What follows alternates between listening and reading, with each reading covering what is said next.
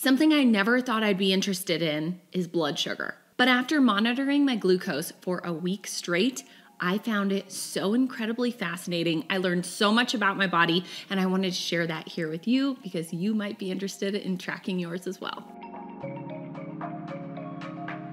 I'm Juli Bauer Roth, the food, fitness, and lifestyle blogger behind PaleoMG. Welcome to my channel. I'm here to share my favorite food, fitness, and wellness tips to help you live your best damn life. Today we're talking glucose, blood sugar. Okay, this is something I never thought I'd be interested in any capacity because, I don't know, I just didn't care about it. You hear people talk about blood sugar. My blood sugar's low. I'm super hangry. That's about it. But I didn't really know anything else about blood sugar until I got pregnant and I found out about the gestational diabetes test. And that is normally a glucola test. So the glucola test is done anywhere between, I think, 24 to 28 weeks to see if you have gestational diabetes. The more I looked into glucola, the less I wanted to do it. 1 in 4 women have a false positive test result and then have to do another test that's often a 3-hour sugar test. And I did not want to be part of that 25%. My best friend had to do that and she told me she almost passed out after the 3-hour test. And then I actually had another girlfriend recently who had the exact same feeling. So I didn't want to be part of that. And it didn't really make sense to me to drink 50 grams of sugar without dressing it up with some sort of protein or fat. So to me, I didn't want to do the glucola test. So I asked if there was another option. I know this isn't an option for everyone, but at my midwife center, they offered me a week-long testing of my blood sugar. So all I would have to do is test my blood sugar first thing in the morning when I woke up on a fasted state, and then I would test it 3 other times an hour after each meal, breakfast, lunch, and dinner. So I said, absolutely, give me that. I want that over glucola. So all she did was send in a prescription to get all the things I needed for this blood sugar test. So I have a monitor, I have testing strips, and then I have some lancets just to draw some blood from. And then I got to testing. Every morning I would wake up, I would test my blood sugar first thing, then I would test it an hour after each meal for 7 days straight.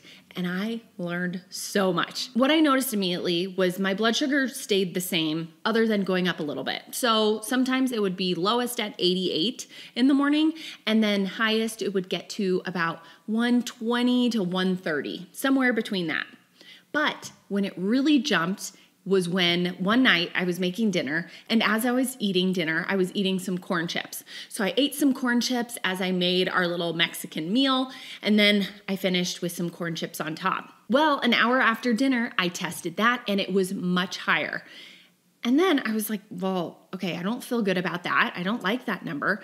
Luckily, went back down the next day, and when I didn't have corn chips right away, then my blood sugar stayed nice and steady. And this, of course, got me sharing all of this on Instagram like I always do. And someone reached out and said, you should follow Glucose Goddess on Instagram. Highly recommend her. She has incredible resources and incredible graphics. And so you can learn just about how you should eat in general to keep your blood sugar stabilized throughout the day.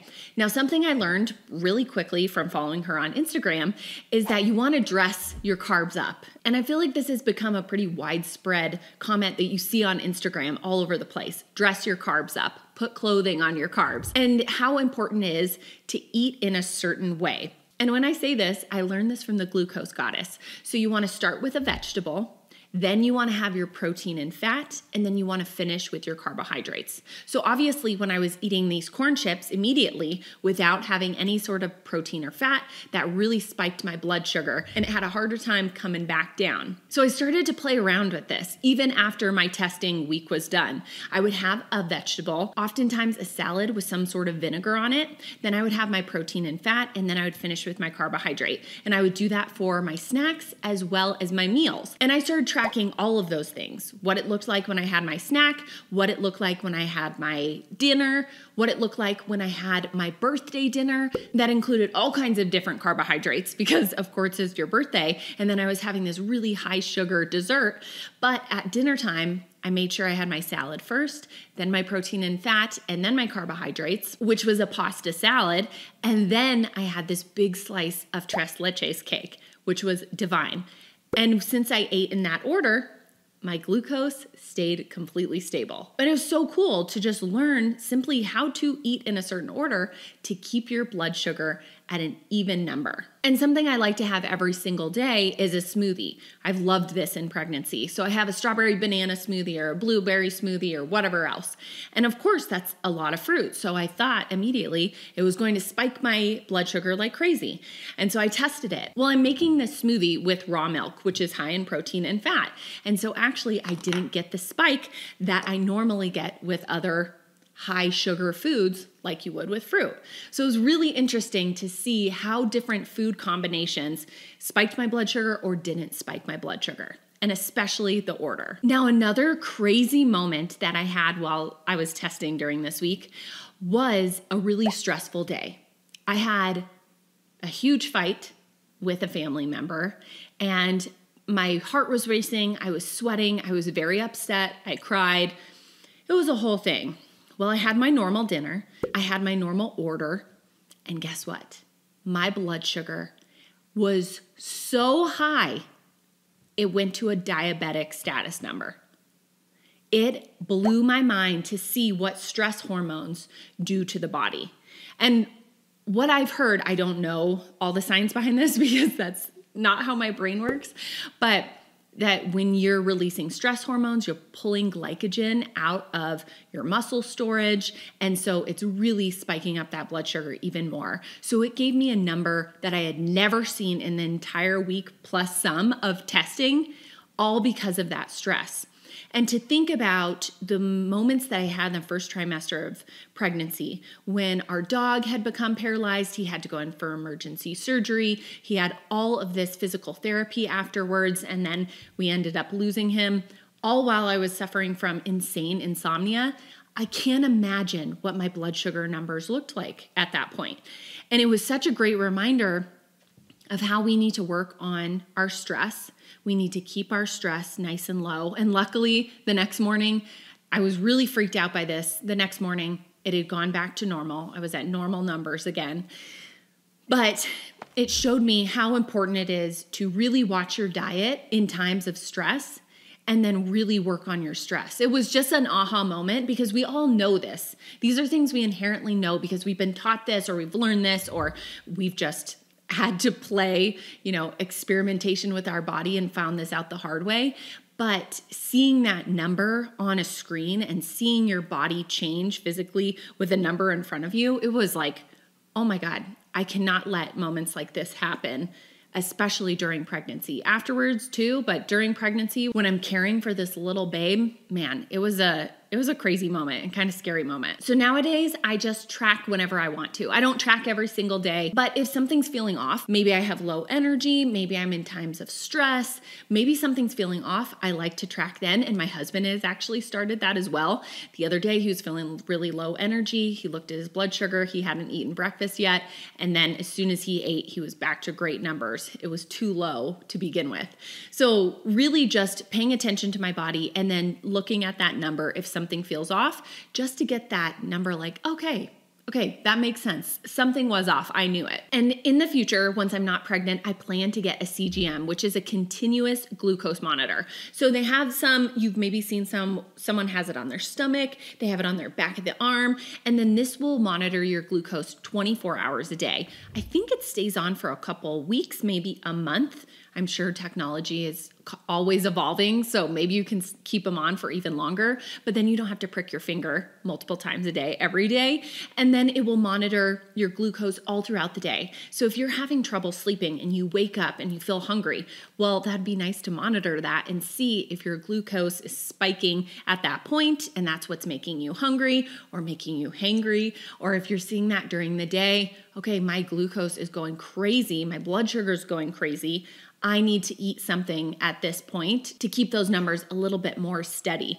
I think it would just be such an eye-opening thing to track all day long, 24 hours a day, 7 days a week, and to see what those numbers look like. So once I'm not pregnant, I plan to get one of those. I would highly recommend doing this. If you're pregnant, ask for this option. I think it is a fantastic option because not only do you not have to do the glucola test, which, not everybody cares about doing that, but I didn't want to do that, but then you get to learn about your body. And I don't think we oftentimes get to learn as much as we should about our body, especially while pregnant. And this teaches you so much in how to care for your body in an even more optimal way. But if you're not pregnant, it's still amazing to track. This wasn't that much. I think it was under $20 for all of these things. So I don't know if you can ask your doctor for this, if you can buy this online yourself instead of getting it from a doctor, but it was just such a cool way to just learn more about my body. And I think that would be so helpful for so many people out there. The more we can learn to regulate our blood sugar, the better. And the more you can learn about how certain foods affect your body, the better. That's so important. If you know corn chips before my meal when I go to a Mexican restaurant is not a great idea because my blood sugar goes crazy. And then of course I'm going to eat so much more and then not feel satisfied and feel off the rest of the night.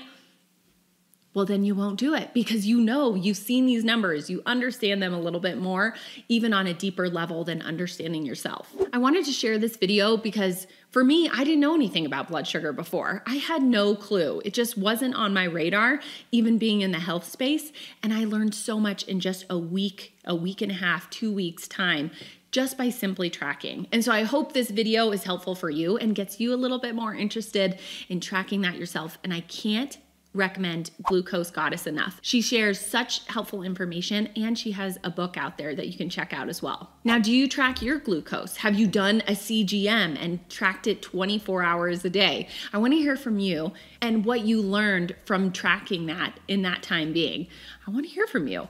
I've only really talked to myself about this, so I'd love to hear from you and other people out there who have experienced this themselves and maybe had aha moments or it just confirmed something you were feeling. Let me know in the comment section below. And don't forget to like this video if you enjoyed it and subscribe so you can see even more fun videos in the future. I'm Juli Bauer Roth of PaleoMG. Stay tuned for a couple more videos I think you're gonna like. And thank you so much for joining me today.